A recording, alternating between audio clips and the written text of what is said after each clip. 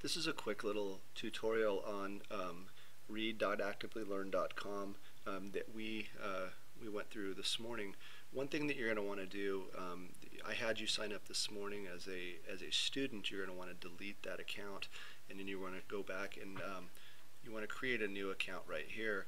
And when you create a new account, you want to sign in as a teacher so that you can use this. So I'm just going to go ahead and sign into my account. And this is what my dashboard looks like once I get into this.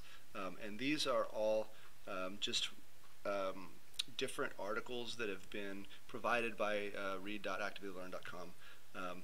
These aren't articles that I uploaded, so you're free to use these articles. You have up here, you have different grades. You've got your categories, current events through math. We also have free versus pre-created assignments, and then there's some paid assignments. Now I don't use paid assignments, I just do everything free. You can pay if you want to. Also over here on my sidebar, I can create assignments or view my classes. So I'm going to go ahead and create an assignment right now and show you how to do that. So I click on the Create Assignments tab, and this is my dashboard. This is my workspace. These are the articles I've either uploaded myself, or these are the articles that I've borrowed from somebody else on this website. And I can add content a couple different ways. I click up here to add content if I want to put a new article on here, and I can select from a catalog, use an article for an internet, which is I do often. I can use Google Docs, which is a good way to do it as well. I don't recommend uploading a PDF because it limits how you can embed questions into the article. So I'm going to use an article from the internet right now.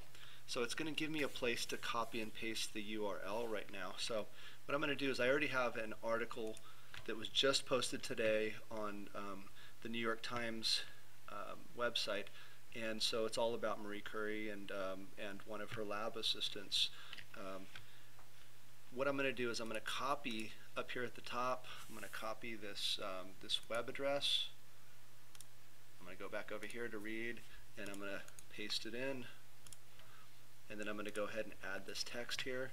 I'm going to select a grade level. I'm just going to put 10 to 12, and this is going to be science. And then I'm going to hit done. Okay, so it just popped up right there. And so there's my article that I'm going to assign to my kids. But I'm going to add some questions first. So let me go ahead and click on this. And there's the article. And what I want to do is, as I read through and want to put a question for the students, it's real easy to do. So let's say I get down here and it mentions barium. We want to make sure questions always are after the passage that we read, because we can set this so that kids have to answer question to continue reading. So I've mistakenly put a question before something that they were reading about, and students couldn't find the answer. So I'll highlight this, and it pops up. I can insert a question, and I can insert a note, I can insert a link, or I could have the kids define this word. So I'm going to go ahead and insert a question. I'm going to pick a standard. There's different standards that are Common Core standards. I'm just going to put an open response for now to make it easy, and type a little quick. I can do a multiple choice or a quick short answer, and I'm going to do a short answer.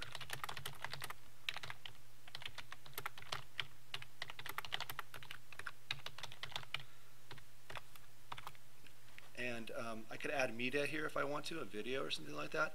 I'm just going to give them a real easy entry in question to get them going on it.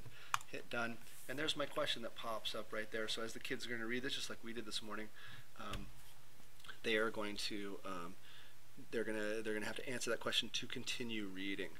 I might come down here, and here's Marie Curie, a famous scientist. I might want to insert a link here to her, and so I opened up a tab up here at the top. This is another tab, Nobel Prize. I'm going to copy this tab and maybe insert a link here for kids to go, that now they can click on that, and maybe I can have them answer a question about her. Why is she so important? Why is she being mentioned in this article?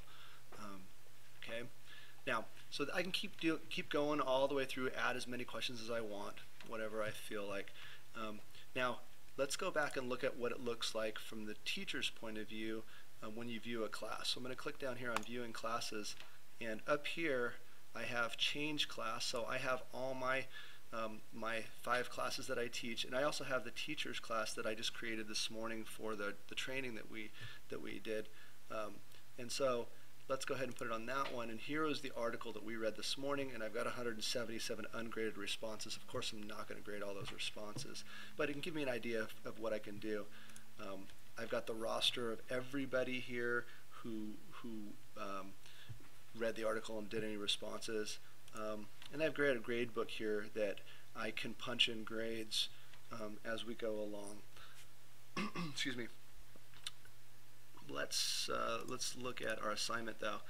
So I can click on it here, and one of the things it does is over here it allows me the performance data. If I click on this performance data, it shows me as we're reading through how far people have gotten. So up here, Ms. Schroeder didn't do any of the questions, so maybe if she was in my class, I could get on her and tell her, you need to get to work.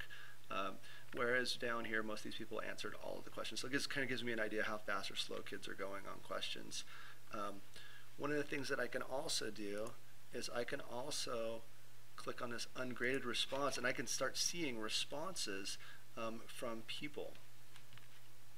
So if I click down here, I've got all my students, and I can go through and I can pick somebody out. Now we'll use John Doe because somebody wanted to remain anonymous apparently.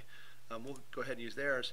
And so right here, they answered 83% of the questions. So I might just make it real easy on myself, excuse me, and I might just give a student credit for answering all the questions and then maybe read one and give them a response on just one.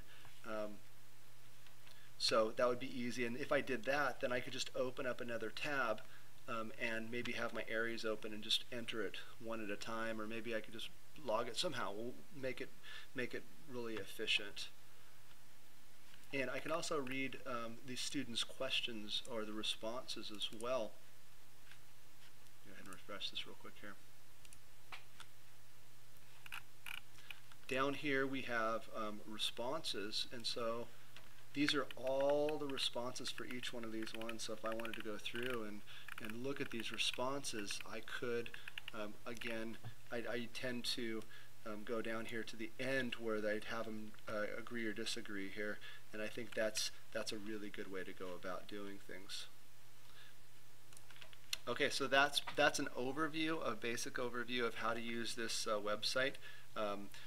Again, you can browse catalogs. There's a lot of other things. There's also a help center if you need to get help, or you can come into B12 anytime and ask me questions about this, or watch this in action if you like. Feel free to email me or stop by if you have questions on how to use this, or talk to Julie. She's great in the library. Thanks.